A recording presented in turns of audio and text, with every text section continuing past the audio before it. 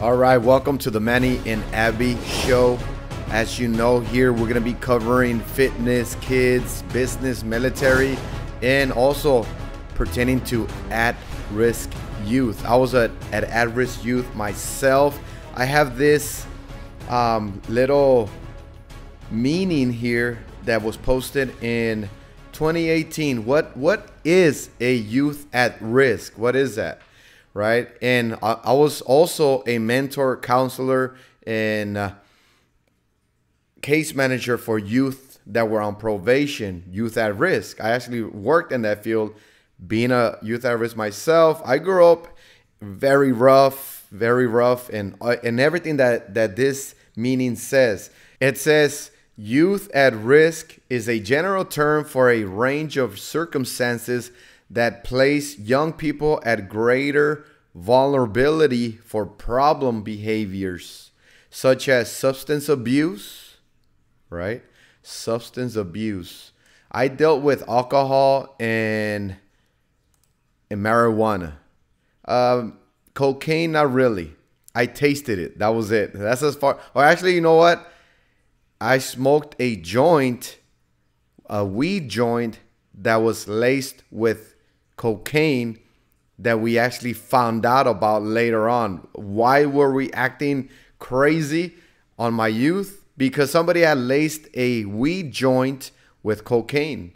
It was horrible. Anyways, substance abuse, okay? School failure. Was I failing in school? I had very bad temper. I had a very bad temper. I lost my cool very easily. I was always fighting in school, involving myself with gangs and stuff like that.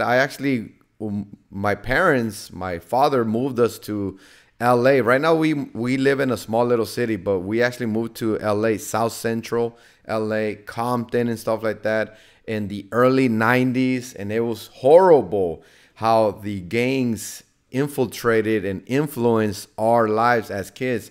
I have a big family, and I was around 8 years old during that time. So schools, I think I ended up going in through around 20 different schools over there because I was always getting transferred over to other schools. But anyways, yeah, school failure. So substance abuse, check. School failure, check.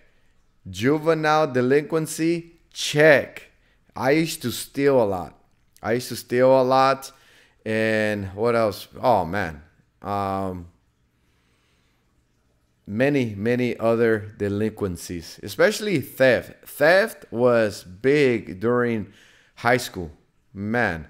Along with mental health disorders. Was there a mental health disorder? I think so, because I was going based on my own understanding. My parents, they were just really hardworking, especially my father. My father was the only breadwinner in the household, and my mother took care of us.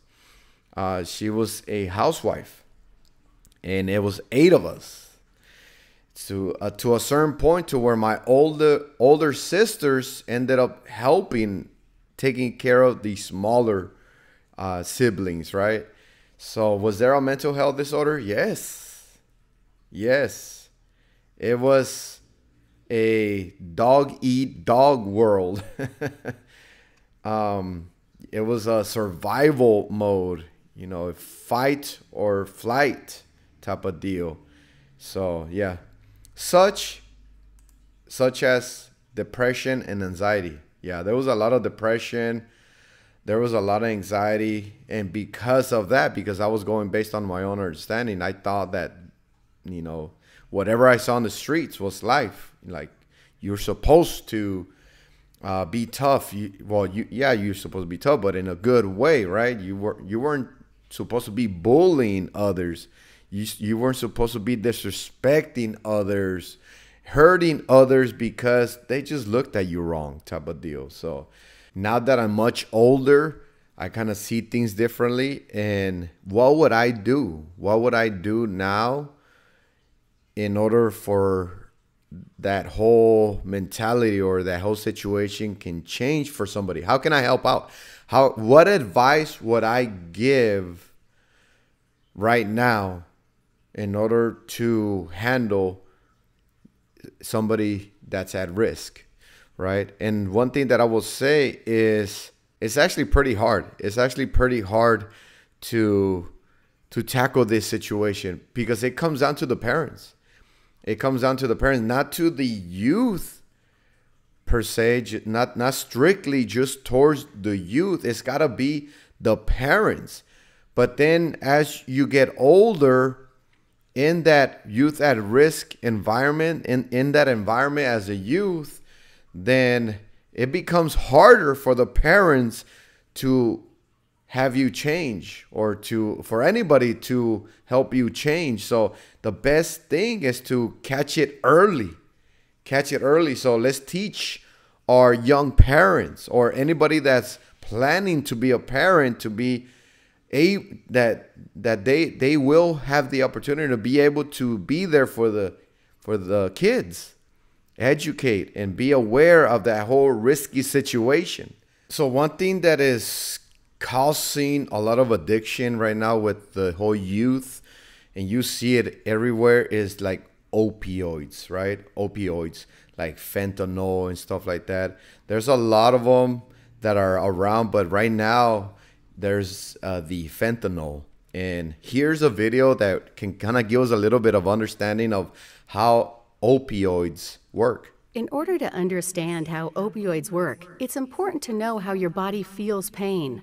The process begins when something harmful happens to your body. Information about this harm is converted to a nerve signal. The signal passes along nerves to your spinal cord and brain. In your brain, the signal is perceived as pain. Opioid drugs affect how you feel pain. There it is right there. So they stop the whole pain. If there's no pain, there's no learning. A lot of times we learn from pain. We scrape our knee, we get that pain, we take care of ourselves. We place our fingers in fire, we get a little bit burned, we move it right away because of the pain. So, but when you don't have that receptor, then there's no learning lesson. They attach to structures called opioid receptors. These receptors are found on cells in your brain, spinal cord, and other areas of your body. Opioids act on these receptors to make you feel less pain. These drugs also have different effects in other areas. For example, opioids act on the reward pathway in your brain.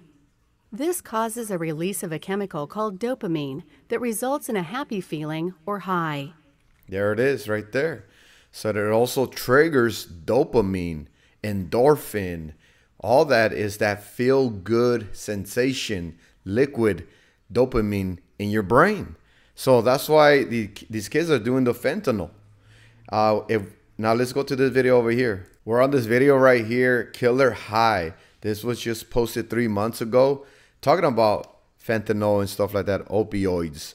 And check this out. Plain and simple, like, you know, there's no secret sauce or it's not a science. Drug dealing it's all about money.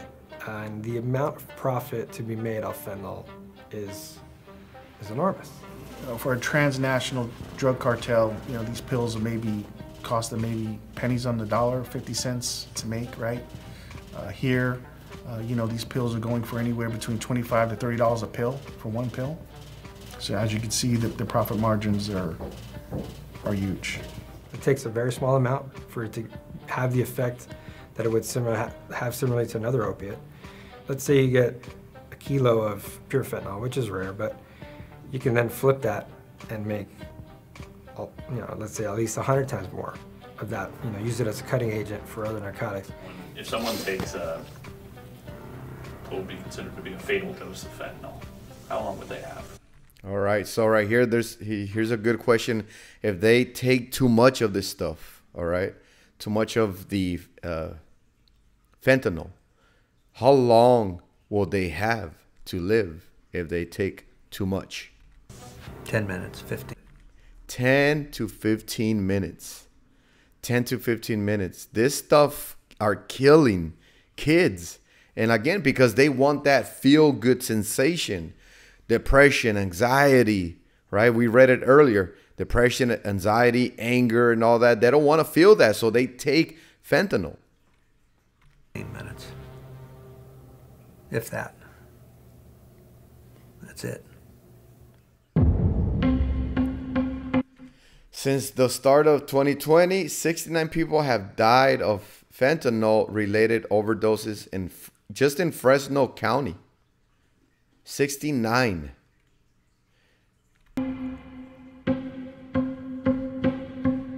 "38 of them were under the age of 30. Youth. The youngest was 16 years old." Cases. Is there a specific age group for this stuff? Yeah. 18 to 35. There you have it. So 18 to 35 is the age range where, you know, the youth or even young guys, girls are overdosing over these opioids. So there you have it. You know, just drugs, that depression, anxiety that we read in the beginning.